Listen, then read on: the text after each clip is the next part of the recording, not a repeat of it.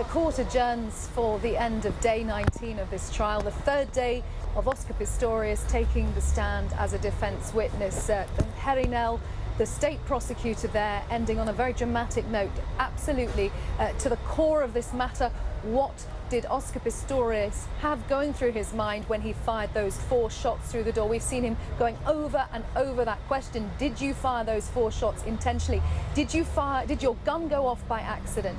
And Oscar Pistorius at the end there saying that was what he did. He fired those 4 shots. But Herinel, every single answer Oscar Pistorius was giving there, picking him up, saying various times, that's not what I'm asking you, and trying to get this wedge driven in between what Oscar Pistorius has said in previous statements, his plea application, his bail application, and drive a wedge between what Oscar Pistorius is telling the court now and what he said back then. And that is Herinel's plan to try to prove that Oscar Pistorius is capable of lying. Let's just show you one incident.